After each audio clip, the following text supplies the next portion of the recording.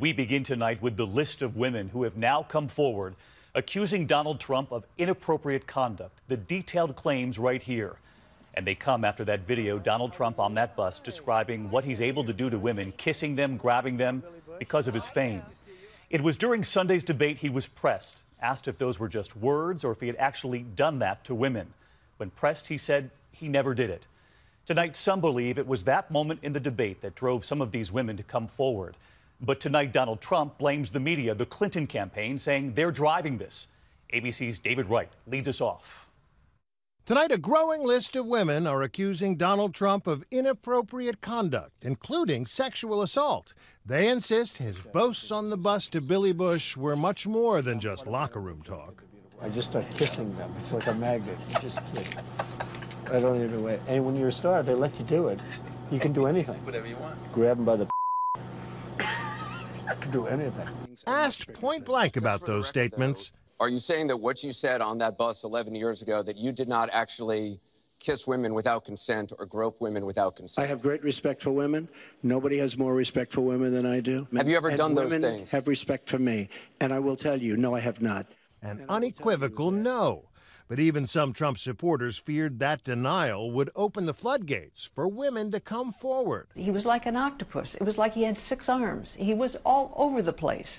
Today, the New York Times published the stories of 2 women. One of them, Jessica Leeds, says Trump assaulted her more than 30 years ago on an airplane after she was upgraded to first class on a business trip. I sat down next to a young man, blonde, tall, and he introduced himself as Donald Trump. And in the middle of the flight, somehow or another, the armrest in the seat disappeared, and it was a real shock when all of a sudden his hands were all over me. If he had stuck with the upper part of the body, I might not have gotten that upset. But it's when he started putting his hand up my skirt, and that was it.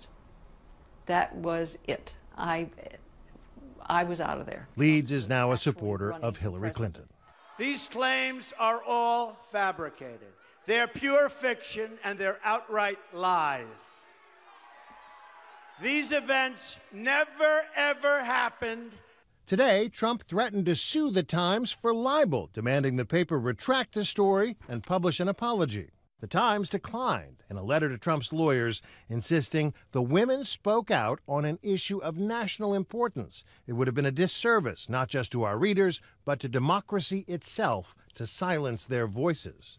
And there were other voices, too, today. Among them, Natasha Stoynoff, a reporter for People magazine who traveled to Trump's Mar-a-Lago resort in 2006 to profile the billionaire and his wife, Melania, who was pregnant.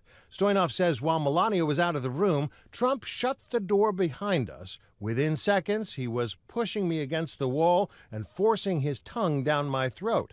I was grateful when Trump's longtime butler burst into the room a minute later as I tried to unpin myself.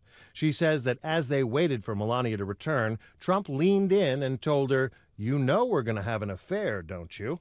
Today, Trump denies that ever happened, asking why Stoynoff would have left such explosive details out of her People magazine story.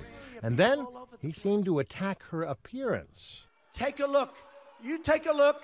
Look at her words. You tell me what you think. I don't think so. I don't think so. David Wright joined us live from Trump Tower tonight. And David, I want to clarify for our viewers tonight, none of these women filed any kind of criminal complaints against Donald Trump? They did not, David, and they say to a person that they felt powerless to challenge him on this. The People magazine reporter, though, says she did tell her editor and asked never again to be assigned to the Trump beat. David?